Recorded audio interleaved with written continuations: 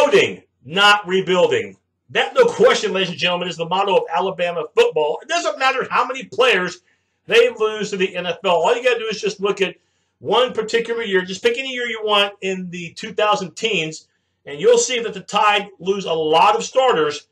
Many of them go on to bigger and better things in the NFL, and yet that still doesn't stop Alabama from winning and getting themselves in national championship contention.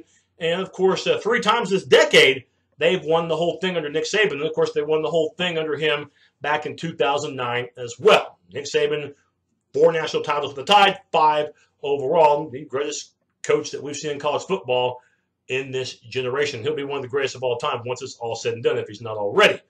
But Bama, the philosophy is, they know they're going to lose a lot of players in the NFL, but who cares? Because they've got players waiting in the wings. Guys that got experience from the year before, waiting to start and then waiting for their shot in the NFL, and it's back to square one.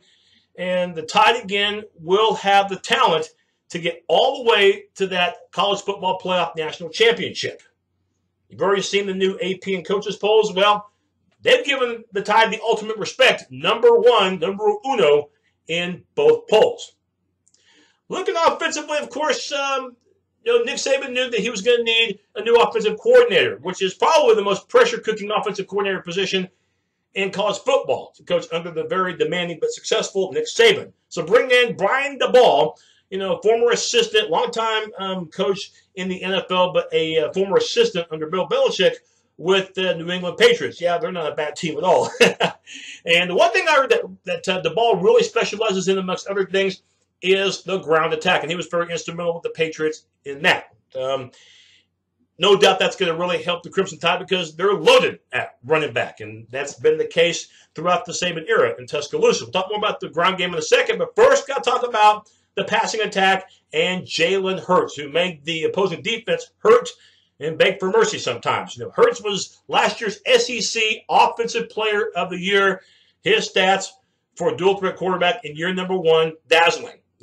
Threw for almost 2,800 yards, had 36 combined touchdowns, 23 through the air, with only 9 picks, and rushed for almost 1,000 yards. The one thing, though, watching Jalen Hurts at the end of the season, he didn't throw the ball with near as much success. So even though I know Brian DeBall is, probably more of a run-oriented type coordinator than a passing one, having the NFL professional experience wisdom of a DeBall can't hurt the overall game of Jalen Hurts. And by the way, if Jalen Hurts were to get hurt, no pun intended, and you certainly don't want that to happen, but it is worth bringing up, the quarterback depth for Alabama, it's not going to be a positive because they've only got 3 scholarship quarterbacks on this team, including Hurts. The other 2 are true freshmen in Tua Tagovailoa and in Mac Jones. Mac Jones more of a pro-style quarterback. Tua, kind of like Jalen Hurts, a dual-threat QB, but both of those backups are true freshmen.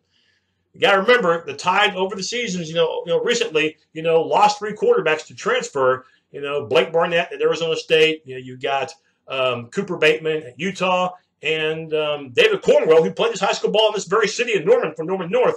He's now at Nevada. So quarterback depth could be an issue if Jalen Hurts ever got hurt. But let's hope he has a healthy 2017. As far as the receivers, Calvin Ridley, he was electrifying, led the team in receptions with 72 and had 7 touchdowns. You have him back, but you do lose Ardarius Stewart. He's a big-time loss. He's off to the NFL. We'll see if Robert Foster can chip in and close out his career on a high note. 2 years ago, he was the number 1 option. That wasn't until a shoulder injury, which really plagued him at that point. Jerry Jeudy, I think, is going to factor in just fine. The product from Florida, 5-star recruit, I think he will play as a true freshman. And closing out his career will be Cam Sims, a senior, who had 14 receptions last year. Looking at the ground game, it is going to be lethal. They're very deep in this area. Damian Harris had over 1,000 yards rushing a year ago and over 7 yards per carry. Bo Scarborough had over 800 yards rushing. And then you got Josh Jacobs, who played his high school ball not far from here, 2 hours up the Turnpike, I-44 at Tulsa McLean. Had 14 touchdowns a year ago. And Najee Harris, one of the top high school running backs in the country out of California. I think he'll figure into the mix as well as a true freshman. Talking about the offensive line, yeah, Bama, they got one of the best lines in the country. Tell me when you haven't heard that before. Even though they lose Cam Robinson, he was a first-round draft pick, but don't think that the Tide will still not possess a wall up front. I'm talking about left tackle Jonah Williams, who last year, was a full-time starter as a right tackle. Not bad for last year being a true freshman. Now, left guard, he's a returning starter too. Ross Pierce-Baker, a redshirt junior who's played a total of 30 games in his career. And at center, Bradley Bozeman, entering his 5th and final year as a redshirt senior, started all 15 games last year. Now, remember, the Tide last year were number 2 in the S.E.C. when it came to running the ball, only behind Auburn, averaging 245 yards per game on the ground. So, again, that ground game is going to be lethal. The right side of the line, not as experienced, with Lester Cotton, who started 5 games, played 12 last year. He'll be at the right guard. Of course, this last year, not the best offseason for the guy. Back in February, got caught with a second-degree possession of marijuana. And at right tackle, they can go with either Alex Leatherwood, a 5-star recruit who could start as a freshman at that right tackle position. Remember, last year, the Tide started Jonah Williams at right tackle. At that time, he was a true freshman. Or they could go with a guy with a little more experience in Matt Womack, a redshirt sophomore who played in 9 games a year ago. The tight end spot, there's no way in hell they're going to be as good in this area because you lose one of the better tight ends we've seen in a while in college football in O.J. Howard. He was a first-round draft pick. So you have to replace Howard with either Hale Hinges, a junior who did see quite a bit of action last year, or you can go with the guy that did start 2 games for the Crimson Tide in 2016, and that is Miller Ferristel, who now enters his sophomore year. Again, this is a guy that did not redshirt, started a couple of games as a freshman in 2016. So, did Jeremy Pruitt's defense come ready to play? Well, that was typically the case with Alabama defense because they were tops in the country in 2016 in both points allowed, only giving up 13 per game, as well as rushing yards allowed, just 64 per contest. Wow. Now, that's the good news out of that 3-4 alignment. The bad news, though, 5 of the 7 have to be replaced, and you lost all of them to the NFL. That includes the 2 defensive linemen. You lost Jonathan Allen as well as Dalvin Tomlinson. So the only full-time starter back up front is the nose guard, but he's a good one, and Daron Payne, now a junior, 36 tackles a year ago. We'll see how the 2 defensive ends do as new full-time starters, but they do have plenty of PT. Last year, Deshaun Hand had 21 stops to go for his 34 tackles for his career, now entering his senior year. And also a senior in Joshua Frazier, whom a year ago played in 14 games and has played in 20 so far in his career. So these guys definitely looking at the chops to become full-time starters. Now they get their chance. The linebackers, 3 of them are gone, all in the NFL. Yeah, what a shock, right? Reuben Foster, the hard-hitting Reuben Foster, you lose him along with Ryan Anderson and Tim Williams. So the only full-time starter back is the inside linebacker who will play strong side is Sean Dion Hamilton, 64 tackles a year ago.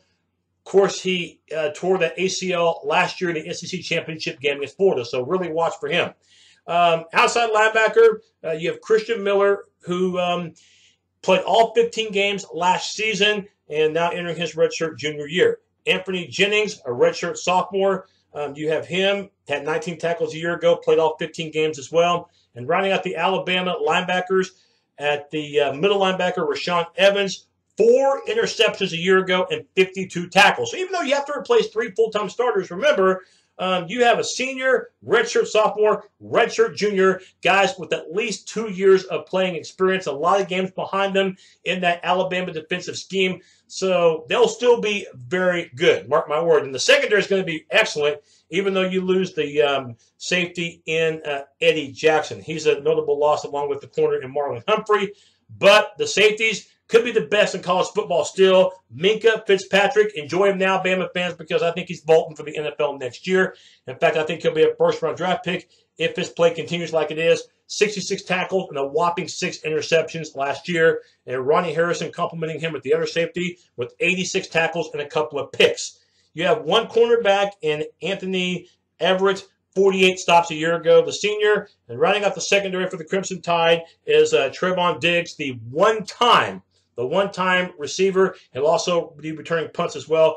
And so far, it looks like he's converted to the corner nicely. And one more name I need to mention, too, he'll see playing time, is Tony Brown, a senior who had 32 tackles and 2 picks a year ago. So he'll have some playing time coming up, too. Special teams, well, we'll see how the place kicking looks during the spring game. if that's indicative of what's to come, then Bama really needs to get this area fixed soon because they were not too consistent at all with place kicking. But the punting game looks terrific. As you can see, the punter last year, very high accolades for him. Highlighting the Alabama schedule, look, the Tide are going to be favored in every game that you see on that screen. In many of these games, they are going to be double-digit favorites. Now, the toughest games appear to be the opener, September the 2nd, against Florida State. That's right, the first game of the year, the third-ranked Seminoles and the #1 Tide. What a way to begin 2017, that game at Atlanta. The other game that I think will be the toughest will be the last one, November 25th, in a game that will have SEC West implications against hated Auburn at Auburn in the Iron Bowl. Even games against Texas A&M on the road, at home against LSU, and at Mississippi State, well, as long as Alabama plays like, well, Bama, then those games should have Alabama in the winners column as well. Vegas says 10.5 wins for Alabama, and you can call this a stretch on my behalf, but who's going to beat the Tide? I mean, Alabama has more talent than any of those 12 teams that you saw on that schedule. I've got Bama winning all 12 of them and facing Georgia for the SEC championship. Now, I will have my college football playoff preview show coming up on August the 30th, so check that out. That'll include my pick for the SEC championship, as well as the 4 teams that I think will be in the college football playoff, and, of course, my winner for the college football playoff. For the opposition facing Alabama, you better bring your A-plus game. Anything short of that, and it'll be game, set, match in the Tide's favor. That's my look at Alabama. See you next time.